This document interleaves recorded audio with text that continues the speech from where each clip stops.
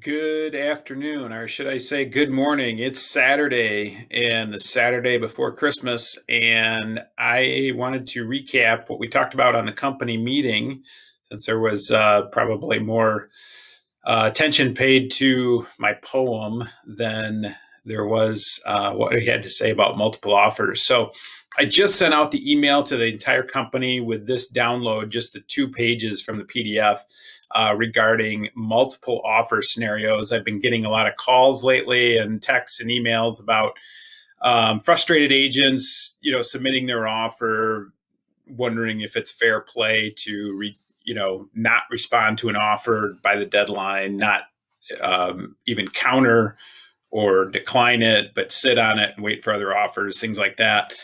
And so the one thing we know is that in our business, presentation of offers is one of our obligations, and that's really where it stops. The only law governing the presentation of offers is a rule that requires a real estate licensee to forward all offers he or she receives to the sellers.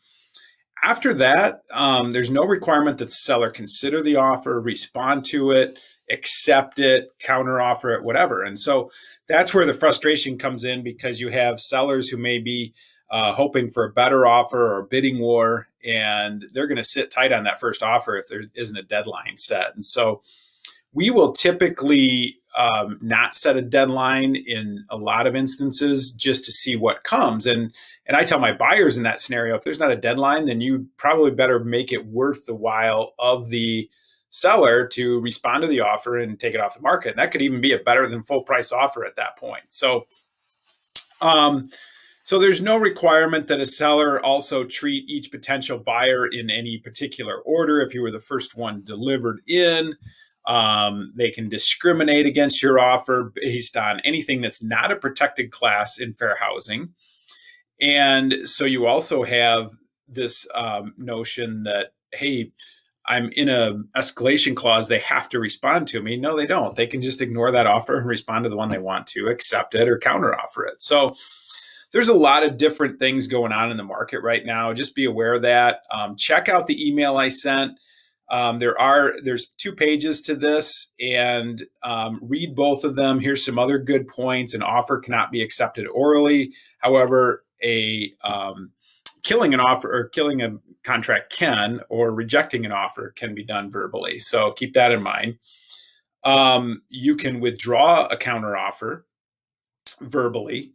And so read through this. There's a lot of good tips in here as far as contract law, opening the contract. Anytime you submit an addendum or counteroffer, that opens a contract, parties can leave. And so make sure you're up to date on your contract law. And there's even a nice little link that you can click in here for to learn more about navigating that through Michigan Realtors. Any questions, feel free to reach out to me. Happy holidays. My phone's ringing. I got Christmas presents to deliver. Have a great weekend.